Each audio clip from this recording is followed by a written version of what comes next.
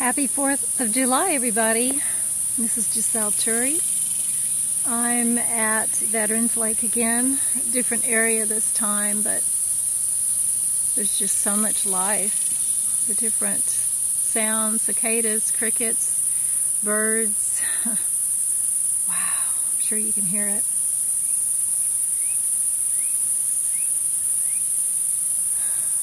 Today's been a laid-back day for me for the most part, and I've been spending a lot of time in my apartment. And when I looked out the window, the angel of sun called me, and then the angel of water called me, so I came back to the lake. And just wanted to wish everyone a happy 4th, happy Independence Day. And I'd like to ask you what independence means to you, and please feel free to write a comment for me. That would be great. But would like to know what that means for you, and do you feel that you really are independent? I had to ask myself that question, and I looked at it kind of from the macrocosmic view, and then brought it further in to the microcosmic view. So the bigger view is, yes, I have the freedom as a woman to be able to do so much more in this country than so many women have in other countries. And I have the freedom to hop in my car and go whenever I want to. I have my own place, which to me is a blessing and a sense of freedom. And then, so, from a broad scope, and I ask you to think along these lines too, and think about this for your own life. Like I said, in the broader scope of things, the macrocosm, and the smaller, bringing it closer, more personal, the microcosm. And when I look at that, I'm going, am I fully, think about this, am I, and I will ask you, are you fully and completely independent?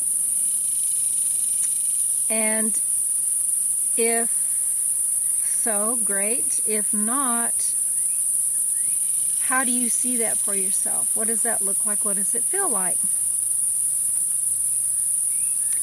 To me, full and true independence is to be able to do, be, and have whatever it is I desire, and to live a fulfilling life. Doing what I love, and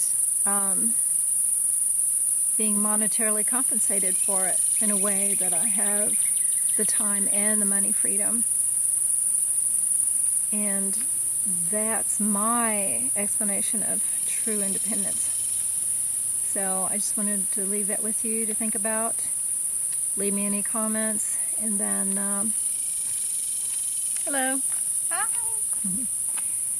And then think about that. Think about that question. I think it's important.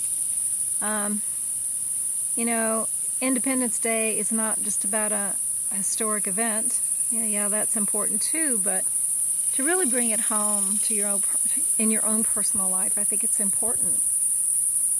Because, although events in history were very important too, the day-to-day things that we do, the way we feel, the way we're living our life, are we being true to ourselves in the way we're living that life? All of that is more important because it's about now, and this is the only time we have. And I listen to a lot of podcasts and a lot of people that I follow that keeps coming up more and more. And that's basically, am I being true to myself? Am I living the type of life that I want to live for myself? And so I feel like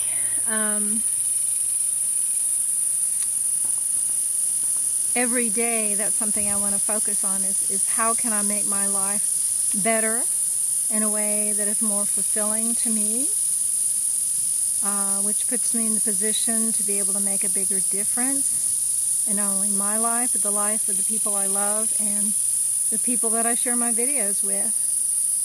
I think that's really important. I mean, we're not randomly plopped in this space and time.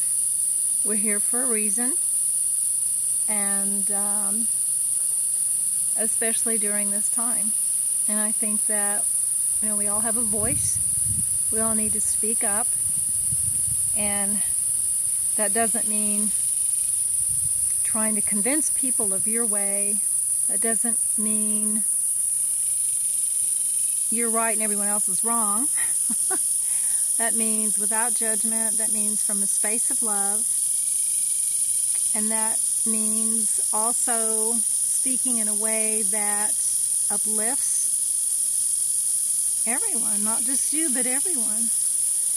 Because ultimately, we want to live in a loving, compassionate world. And we're each responsible for that. And I really feel that instead of depending on our political leaders, which I can honestly say I don't really have a lot of faith in, no matter who it is, I think ultimately it's up to us as individuals to step forward in a much bigger way. You'll hear me say Ultreya. Ultreya means move forward in courage and in love. So Ultreya, everyone. Step up in a bigger way.